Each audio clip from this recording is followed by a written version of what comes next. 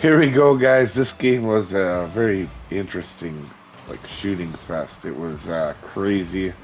Figured I would put it up there just because you guys can see it. It was a interesting game. Definitely I made personally a lot of actual mistakes in this one. But um, anyway, guys, so last week, we've been really busy lately with the event and the new tournament on Fishing Planet, and when that comes out, I tried to help people as much as I can on it, and also just happened to do okay in it, and was pretty well prepared for this one. But as you guys know, practicing takes some time, so I'm gonna be a little careful with that. I know it was a new tournament, but it really suffered with my videos last week, and so I wasn't able to have as many videos as I normally was because of that tournament, which I don't mind, but at the same time, I don't necessarily, I care how my friends do, so I try to do that. I don't really care how I do anymore. I'm not too worried about it.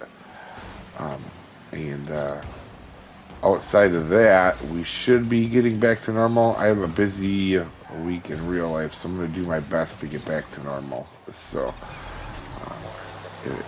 most of my channel, obviously, I think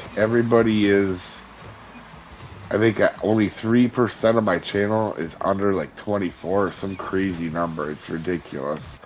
And so you guys would know we got a fridge dying, so I'm going to have to try to fix that or go get a new one. So obviously you guys know that type of stuff. And then also another thing we got this week besides Holland is we also have all the kids' parent-teacher conferences are all this week. So, but anyway, we did do a stream on Sunday, but it wasn't very long because my kids were fighting with each other. So when that happens, as fun as it is to play with the family, I also don't necessarily want that on there, so we took her down, but that's okay. We'll be up next week. Outside of that, I think everything's pretty much.